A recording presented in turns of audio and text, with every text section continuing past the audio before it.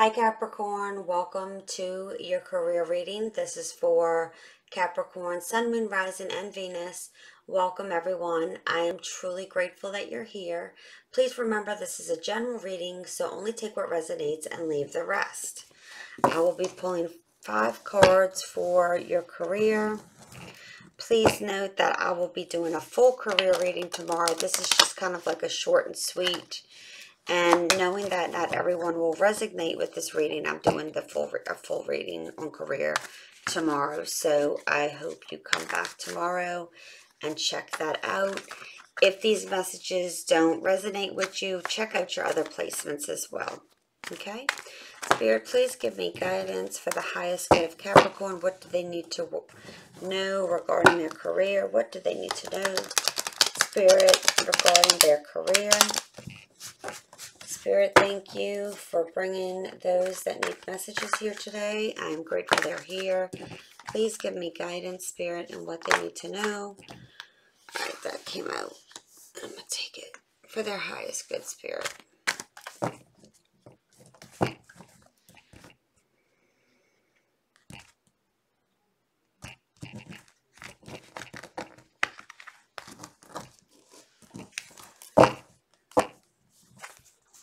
Queen of Cups, Ace of Wands, Page of Wands, the Chariot, and the Seven of Swords. Okay, so between the Wands and the Chariot, this is some fast-moving energy here. The Queen of Cups talks about intuitively. She goes within.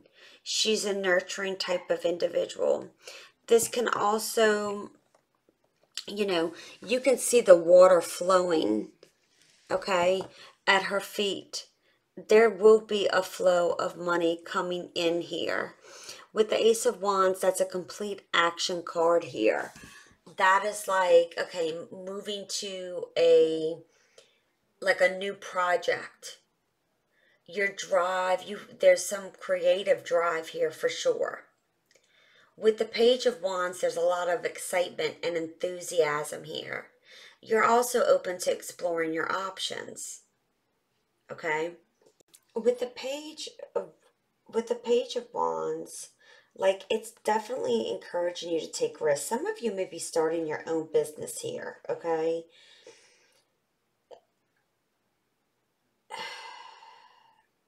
The Page of Wands is intelligent, but can also be somewhat impatient, okay? So he's a page. And again, tarot doesn't have a gender here. But he's still courageous.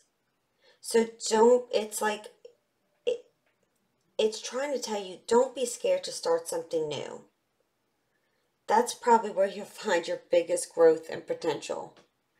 With the Chariot, it's fast-moving energy, and in order to go in the right direction, the two Sphinx have to be in balance here.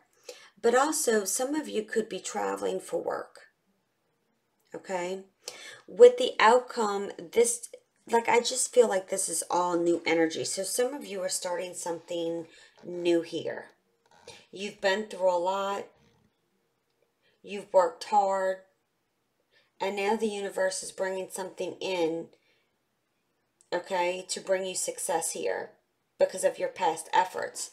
Now, with the Six of Swords, that talks about, going on a new venture here to something that is fulfilling. And it's transforming yourself, but you also, into like a new life. So you could also be assisting people who are recovering addicts, or they're having to change a lifestyle and transition into a new lifestyle here. Take that as it resonates, because that's going to be for a few of you. But for overall, it is definitely a good cards here. And pretty straightforward. Spirit, please give me 3 cards for Capricorn regarding money. Spirit, please give me 3 cards.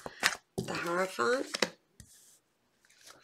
Please give me 2 more cards, Spirit, for money. for Capricorn, please. What do they need to know for their highest good? Ace of Swords. Truth be told, clarity here. Spirit, please give me guidance. One more card, please, Spirit, for Capricorn. Since those other two just came out, I'm waiting for one more card from the universe here. Bear with me. I'm at the mercy of the universe here to spit out another card. Spirit, please give me one more card regarding Capricorn and what they need to know for their highest good with money, Spirit. Okay, let's wait 2 minutes. Spirit, please give me just one card for Capricorn with money, please. Okay. Queen of Pentacles. All right. All right, the Hierophant. Think twice before spending money here with the Hierophant, okay? And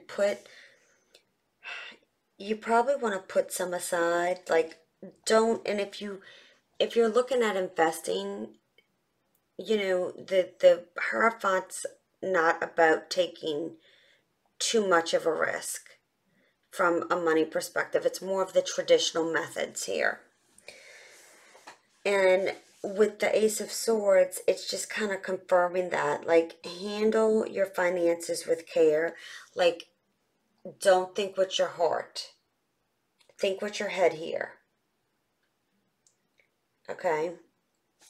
With the Queen of Pentacles here, it's, you know, it's good because she is about focusing on her money and her household, and she's nurturing. She, you know, if she has children, she does put money back into the household here.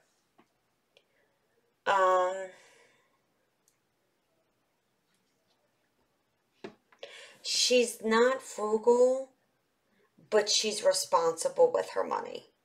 So for whatever reason, I'm getting really the main message here with money is to make sure you have some set aside and not to get into too many risky things at the moment. Okay? But it's like a comfortable feeling. It's sufficient here. It's clearly not negative. It's just making you aware to save your money and not spend it frivolously, okay? All right, Capricorn, I hope you enjoyed that message. Remember to keep standing in your power, and I will be posting your full career reading tomorrow, so I hope to see you then. Bye.